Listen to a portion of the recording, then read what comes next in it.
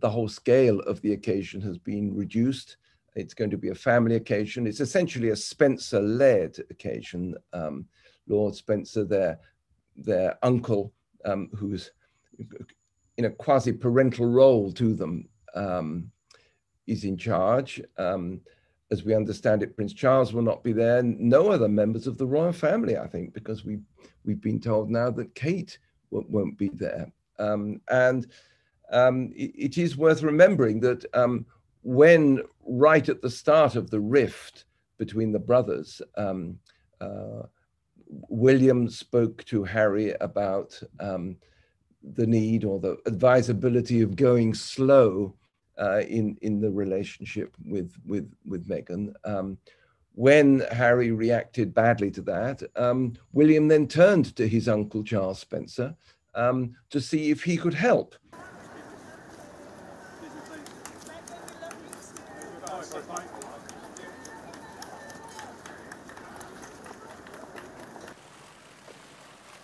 Congratulations from all of us. How are you both feeling? Thrilled. Very down to not raining as well. And Meghan, how are you feeling? This statue, I think, can clearly be taken as a sign of her son's twin commitment to their mother and what she stands for. I think in the light of that, we can hope, we can only use the word hope, and we're, at the end of the day, we're all outsiders here, that they will both come to feel that they would want this event to have some meaning. And what better meaning could it have than for the two of them to start moving towards some sort of reconciliation? I say start because the conflict here runs deep.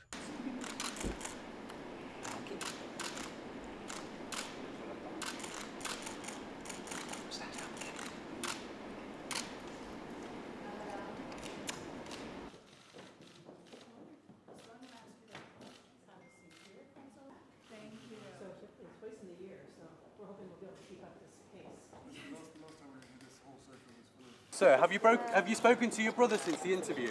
No, I haven't spoken yet, but I will do. And can you just let me know, is the royal family a racist family, sir? No, we're very much not a racist family. I think out of respect for their mother, I think we're not going to see any acrimony or animosity between the brothers on Thursday. I think reconciliation is a long way off. But nevertheless, for this, these are expert performers.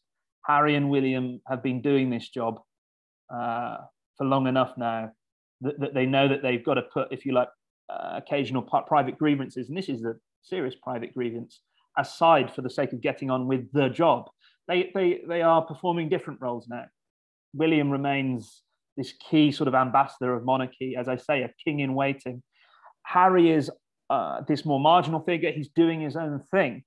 But nevertheless, it's Diana, and really it's only Diana and their father that really are the sort of the abiding links now that sort of continue to hold them together.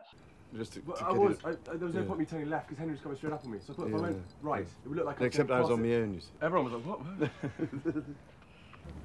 Is this your method of recovery? Is it? No, I just felt a bit peckish. You scared? He didn't really hit.